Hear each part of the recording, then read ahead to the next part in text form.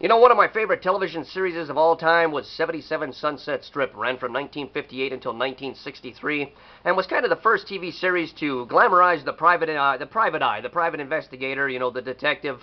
The show was a lot like Miami Vice of its day. You know, it set fashion trends. It was very, very cool, very, very hip, and it had a breakout star with Ed Kooky Burns, who had a hit single, believe it or not, went to number 4 on the charts in 1959, called Kooky Kooky Lend Me Your Comb. This is a day and age where most shows are available in reruns and on DVD, but Sunset Strip, for some reason, has not been for the most part. But there were a heck of a lot of collectibles, and that's what I'm here for, to talk about those items that were available on this show. This is Collector's World. My name is Dr. J. If you're watching this, do me a favor, hit that subscribe button above my head. And check out all the episodes of Collector's World and all the other videos I have on my channel. Dr. J for PM, guaranteed to enjoy something on there.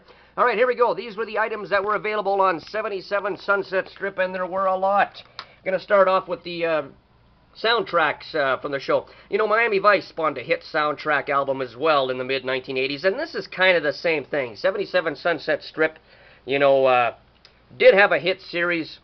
You know, the music was very popular, and so, you know, came the first soundtrack album. And this is the CD, funny enough. And, of course, they didn't have CDs. You had to have the record back in the 1950s, and this was the record album, which was, you know, these are getting to be pretty rare, very rare collectibles. Ed Kooky Burns, as I mentioned, the breakout star, very popular. This is a 45 of his Christmas song. He sort of spoke in what was considered hip jive talk and all that, you know, Daddy-O and the Ginchiest and whatnot. And, you know, he had the hit single, Kooky Kooky Lend Me Your Comb, and, of course, it was popular enough that they actually had him do an album. And even Ed Burns said, "But I don't sing." But that didn't really matter, you know. All the stars were putting out albums at the time, and Ed Kooky Burns was no exception. That was the record, and it even made it to CD. Which is exactly my point about the TV series being released on DVD. You're releasing the soundtracks, for Pete's sake, to CD. Modern-day technology. Why not the TV series to DVD, you know? I mean, a lot of baby boomers and all that look, you know, back at the show very, very fondly. It's kind of fallen into mythic status, but for some reason, not available commercially, and I don't know why.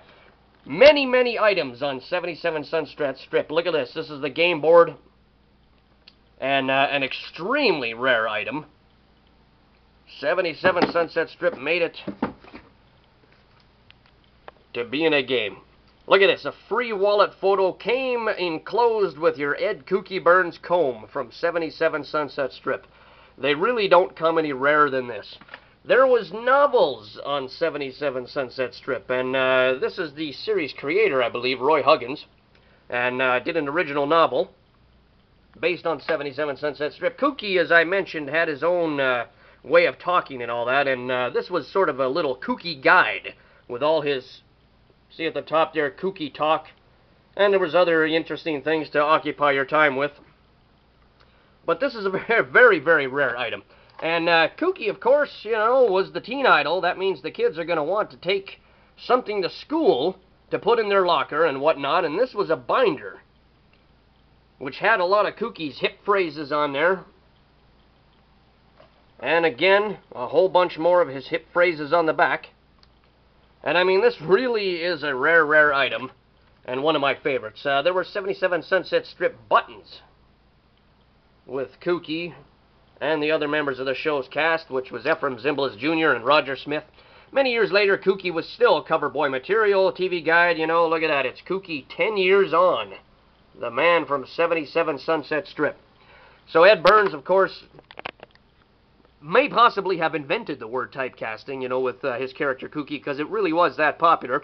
Sunset Strip, of course, was in comic book form, and there were quite a few comics. I always loved the Dell comic book series, and I mean, I really loved it because they had fantastic photographs on the covers of their comic books, and this existed for a lot of films and a lot of other TV shows. Kooky, of course, became, you know, was on the cover of many magazines, many of the teen idol magazines of the time, and you know, some of the more mainstream magazines. But Kooky also had magazines entirely devoted to Ed Kooky Burns, which was pretty cool.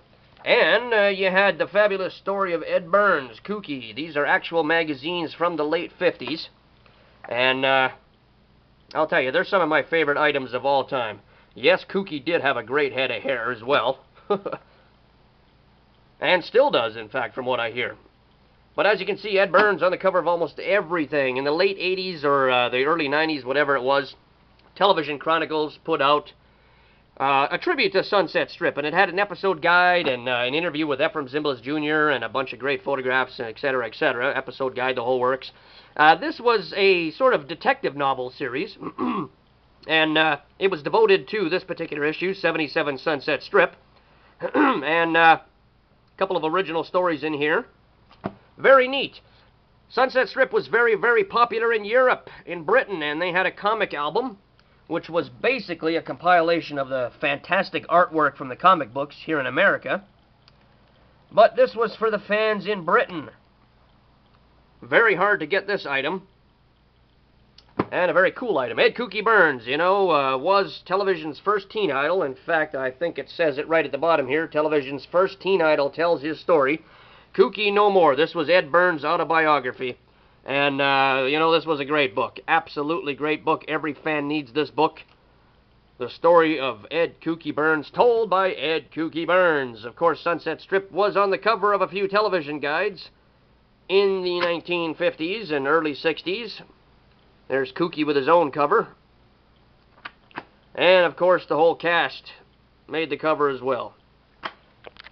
Now, the only thing we haven't really covered are the actual episodes of the TV show. Now, as I mentioned, it is not available commercially, the TV series, which means you can't go into the store and buy it on DVD. So you got to do a bit of underground shopping. The series is available on DVD from fans that have, you know, taped it off television or whatever on the rare times that it did rerun, and I mean very rare times that it rerun.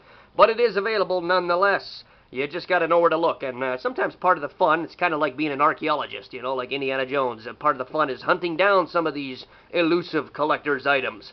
And these are the episodes of 77 Sunset Strip. This is part 1. I've seen a few compilations out there, and this is my favorite. It's a box set that actually has, you know, DVD discs 1 to 12. You know, there's 12 in here, and you know, DVD discs 13 to 24. So you've got the whole series available on 24 DVDs. And they're not bad, actually. You know, they're taped off television. The picture's really good. Whoever puts these together does a great job. So 77 Sunset Strip, fallen into mythic status nowadays. You know, people hold it in great high regard. And some people may not even have seen the show and know what it is that they're talking about. But for those that have seen it, or for those that were around in the day when it was on, you've got the fondest memories of one of the coolest shows on TV with easily one of the coolest teen idols of all time, Ed Kooky Burns. 77 Sunset Strip. Well, it'll be eternal.